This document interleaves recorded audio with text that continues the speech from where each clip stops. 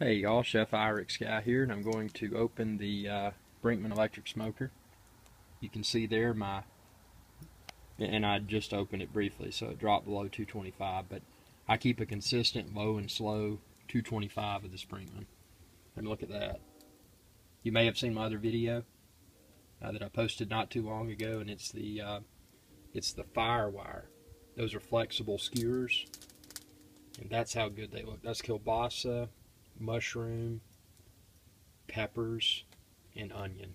Just look at that. And that's of course a water pan down here. I did some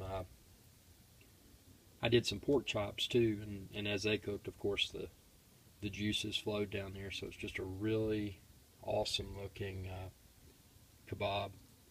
And check out this video's description. You can see you can find a link to where I posted a lot more information about the Brinkmann electric smoker, as well as an online order link for the Brinkmann and the various accessories that I use.